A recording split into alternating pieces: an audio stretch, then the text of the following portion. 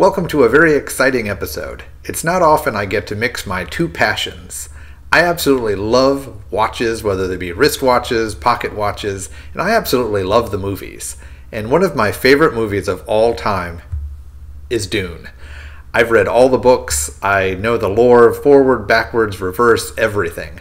And this year, Dune 2 came out, and I was of course very excited about it. I had no idea a certain watch was going to be released. And well, stay tuned.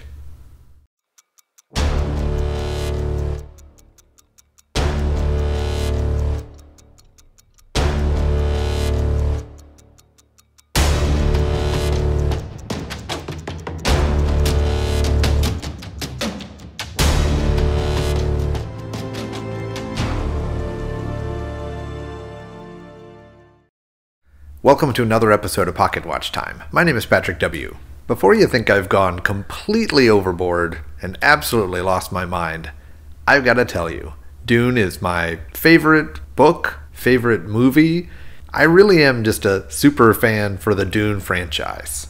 Does that justify spending a lot of money on a watch somewhat based on a prop that, after seeing the movie twice, I don't even remember seeing in the movie? Probably not. But guess what? I did it anyway. So this absolutely crazy watch comes in some absolutely crazy packaging, and that's kind of half the fun. So not only did Hamilton make a pretty unique watch, but they also did a really good job packaging it and putting it into something that just kind of encapsulates the movie. So if you're a Dune fan, you know that this packaging is here to represent a thumper. And for everybody out there who has no idea what I'm talking about, it's a device in the movie that was meant to thud together to make noise because that would attract a sandworm. Okay, I know, dork alert, but within this packaging, they did a really good job. But once you open this up, you get to see sort of the detail that they did. I'm proud of the brand for doing a good job packaging this together and making this kind of look authentic. So on the inside here, you can see some interesting little motifs and cutouts, something that's supposed to look like the Fremen language. And down here at the base, I'm not sure exactly what that is. It actually almost looks like dune sand. Maybe I'll just lie to myself and say that it's a prop from the movie itself. You'll also see in this storage box a little shout out to the store that sold me the watch. So my friend has a shop called the Watch Aficionado. He's located in South Florida. He's a dealer of several brands, particularly Hamilton, Bulova, and G-Shock.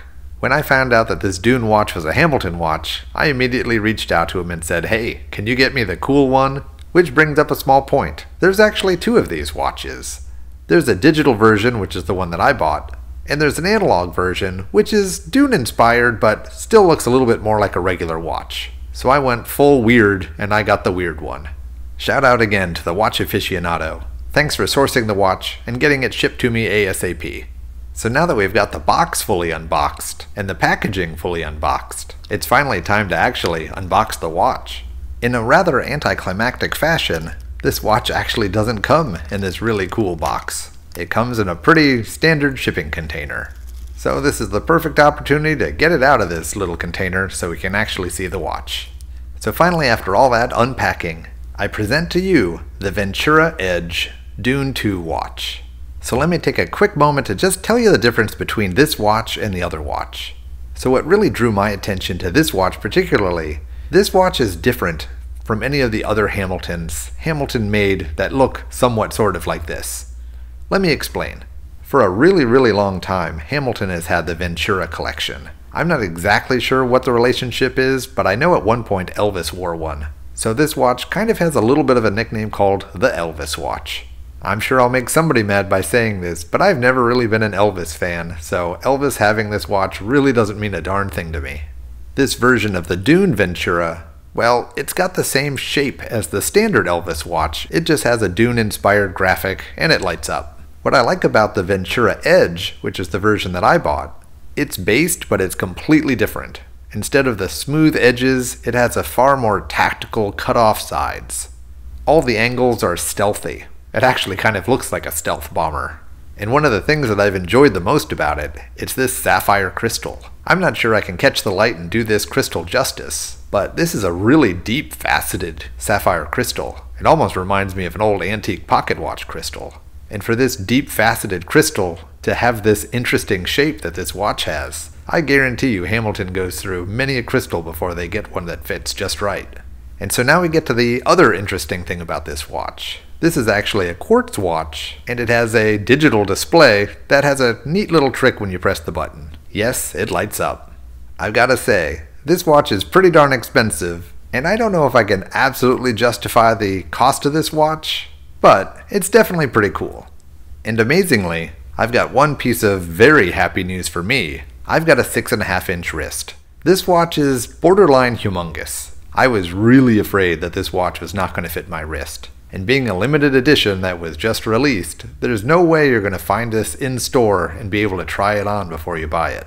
So I know there's many people out there that say, oh, you gotta try it before you buy it. But sometimes you just can't. And thankfully, this thing fits really, really well. The very unique and specialized rubber strap, well, it bends and goes straight down. So thankfully, it seems the lug-to-lug length for this watch really is the true wingspan for the entire watch. Because if my 6.5-inch wrists can fit it, it'll probably fit just about most guys. I doubt there's lots of ladies clamoring to wear this watch, but it's probably a man's watch, not a unisex watch. But I will say while it's on the wrist, I'm pleasantly surprised by another feature. This watch is actually pretty hefty. I was kind of thinking with a quartz movement that this watch would just feel like a cheap toy, and to be fair, it really doesn't. The stainless steel case, which is DLC coated, is actually pretty hefty. And the really thick sapphire glass that I talked about before, it just looks substantial and looks expensive. So does the little parlor trick of it lighting up, does that look expensive? No, not really. But the rest of the watch does. And to give a little credit to the Hamilton company, the watch looks and feels really well made. So that's really about all I have to say about this Dune watch. It's probably the dumbest and most spontaneous purchase of a watch I've ever done.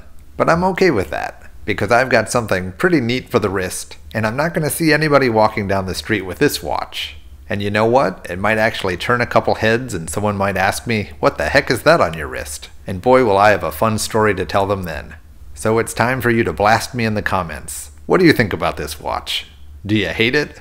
Do you think I'm an idiot? Or do you think it's pretty cool? And also kind of important, do you like the movie Dune? So thanks for taking a peek at this new watch entering the collection. If you liked the video, please give it a like. If you like the style of this channel, please think about subscribing to the channel.